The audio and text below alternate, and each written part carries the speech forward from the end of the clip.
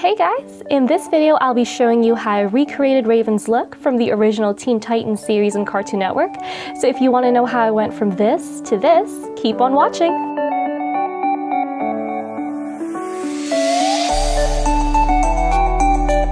So before jumping into the makeup, I first apply my contact lenses. These are Princess Pinky Galaxy Violet lenses from Pinky Paradise. These guys are seriously my go-to for cosmetic lenses. They've got such a huge collection for cosplay, and you get free animal lens cases with each purchase. You get a nice eye enlarging effect with this pair, which I think suits Ravens pretty well. So now I gotta get my hair and bangs out of my face, and I got this really cute headband from Miniso for pretty much $5 or less, and it came with these really cute kitty ears, so I couldn't help myself. Alright, time for the first step. I'm firstly going to add a bit of primer to my face just to smooth out any lines or imperfections. Since I'm going to be wearing a fair bit of makeup to emulate Raven's skin tone, this stuff's also going to make it last a bit longer and prevent it from creasing. So now I'll be taking my foundation and shade adjuster. I'm using Australis' shade adjusting drops, which comes with a convenient dropper, and use about 90% of this to 10% of my foundation, mixing these two tones together to create a super pale complexion. And I'm just going to evenly apply that to my face. You don't have to get too perfect with this, since we'll be fixing up any harsh edges or uneven patches later on, and if needed, I just mix more product together for about 2 to 3 layers of application. I also make sure not to miss any minor areas like the inner corners of my eyes and the edges of my nose. What's great about this base is that the pale tone pretty much functions as a concealer for any dark circles or blemishes too. Now using a beauty blender, I'm just going to smooth everything out, soften any harsh lines, and make sure my makeup is evenly spread and looks natural. Well, as natural as I can look with grayish skin anyway. I decide to add another layer to this base and also applied a fair amount to my neck. Raven's costume is a turtleneck, thank goodness, so we don't have to go too crazy with the neck application. About half of the way will do. I also made sure to apply some of this to my ears since they will be peeking out of the wig. And when you're done, it's time to set your makeup in place. I'm using Innisfree's No-Sebum mineral powder. This stuff is great for mattifying your makeup and keeping your natural oils at bay, which is helpful for full-faced makeup looks like this one. For contouring, I decided to go with black eyeshadow, specifically this one from Essence, and we're going to use this fluffy blending brush for application. And we're just going to go in a 3-shape motion on both sides of your face, defining your hairline, cheekbones, and jawline. So with this step, I recommend that you take your time. Since we're dealing with black pigment, it can be really easy to mess up and make your contours look patchy or like dirty smudges on your face.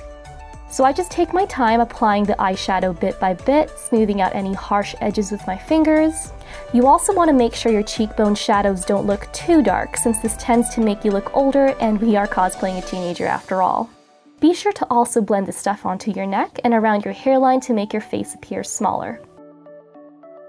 If you do happen to make any mistakes, just add a bit of your base makeup onto your beauty blender and you can pretty much airbrush any minor errors. I also used a large contouring brush to smooth out any harsh lines or edges as a final touch.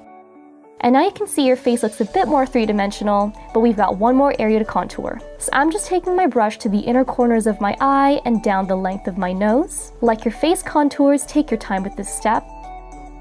I also make sure to contour the tip of my nose and use my beauty blender as an eraser from time to time, because I tend to mess up a lot with this. And if I need to, I use a thinner, flatter eyeshadow brush to dab on some extra definition. At this point, you should kind of look like a human statue. Just like my base foundation, I make sure to apply eyeshadow primer to my lids before anything else. I'm using Urban Decay's Primer Potion, which has always worked wonders in making my eye makeup stay in place. I also add a bit to my waterline since we'll be adding makeup there. Now we're going to be using one of my favorite makeup items for cosplay, and that is Coastal Scents 88 Original Palette, which, like its name says, comes with 88 beautifully vibrant colors. You can pretty much use this for any cosplay, so needless to say, I highly recommend it, and I've left a link in my description for anyone wanting to check it out themselves. And now we're going to take this fluffy eyeshadow brush and apply this dark brown color all over our lids. Again, I'm using my fingers to soften any harsh edges and blend it out. As you can see, I'm applying it in a sort of almond shape, starting from the inner corner of my lid and extending past the outer corner. This creates a nice smoky eye effect. Now I'm taking a thinner, more defined eyeshadow brush and I'm applying the exact same color around my waterline. This will make your eyes pop a bit more and achieves that darker gothic look we want for Raven. Now we're going to use this tapering eyeshadow brush and use a black color on about 1/3 of the outer corner of our lids. Blend it into the dark brown color so that it creates a sort of gradient, and this adds dimension to your eyeshadow, so I make sure to extend it even further past the outer corners to give it that extra smoky look. But I also apply it in a slanted upwards direction for a cat eye effect. Just like the previous color, I also add the shadow to my waterline. Now let's fill in your eyebrows. Using a thin, slanted eyeshadow brush, we're going to use that same black shadow to fill in our brows. Black may be a bit of a strong color for brows, but we'll want to capture that cartoon/anime effect to make them stand out. So Raven's eyebrows don't take on any fancy shape or form, they pretty much have a typical curve, so I'm just outlining the natural shape of my brows and filling them in. Again, I use a beauty blender to soften any harsh edges, or if I extend them too much or end up making them look too thick. Time for eyeliner! One of my cheap secret weapons when it comes to eye makeup is definitely Essence's waterproof liquid eyeliner. This product holds up even when I get watery eyes, and it only goes for like $5 here in Australia. So I'm extending my eyeliner past the outer corner of my eye to create a winged cat eye effect, and lining my waterline as well. Now to really make your eyes pop, I apply a pair of false eyelashes. I'll be using this one by the brand Kiss that offers that boost of volume while still looking pretty natural. And it even comes with a tiny tube of glue. So once I add glue to the lash, I usually wait about 30 seconds before applying it to my lid. And bam, you've got bigger eyes! So now I just do the same to the other side, cover the lash band up with eyeliner, and your eye makeup's done! One of Raven's defining features is the red gem on her forehead, and a friend of mine picked these up from the craft store. I'm just going to add a bit of eyelash glue to the back of this and attach it to the center of my forehead, like so.